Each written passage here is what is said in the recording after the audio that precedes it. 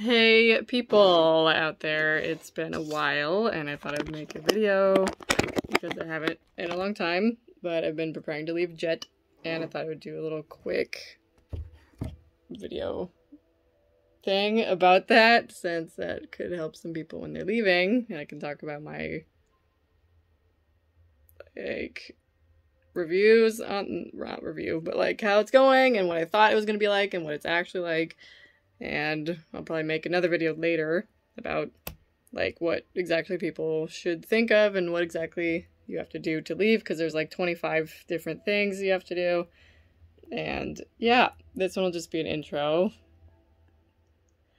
TLDR of what it's like leaving JET, but yeah, I definitely thought it was going to be hard, but this is like shockingly harder than I thought it was going to be. I thought it would just be packing, but each thing that you have to do has like 5 or 6 different sub-steps for you to complete it. Like, to leave, you have to like change your visa to a tourist visa, and you have to pay to do that, like Yonsenen or $40. You have to cancel all your bills, and you have to find the phone number for them, and you have to call them and cancel them if your school can't help you, and usually it's in Japanese.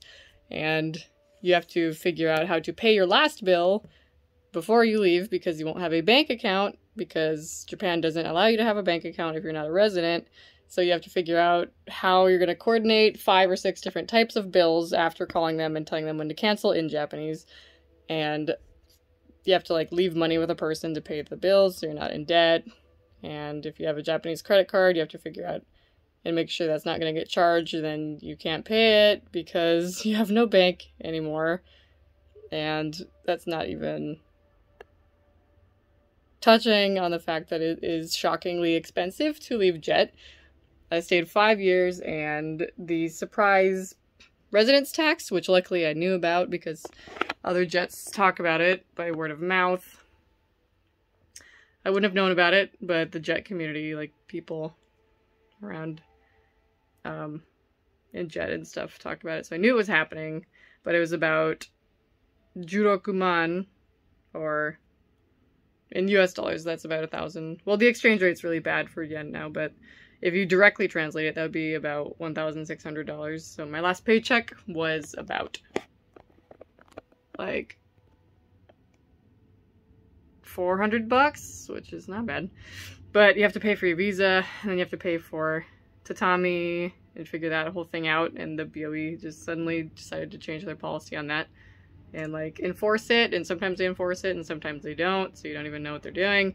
Minus the fact that usually tatami doesn't even cost, it shouldn't cost that much, but I've heard many BOEs or schools are quoting people at having to pay about Juman or like Hachiman, which is like $800 to $1,000, which is more than the store quoted that I called for the tatami, so that's a whole nother suspicious thing. But yeah, leaving a country inherently is incredibly exhausting because you're uprooting yourself and then like saying goodbye to all your relationships and your job and the students and everything. And then on top of that, you have like 35 things to do, and then people want to say goodbye, which is excellent, but it just seems like a marathon where it's like so much for one person to do in such a very short amount of time. So for anyone out there, I would highly suggest working sooner rather than later, because if it gets all bunched up at the end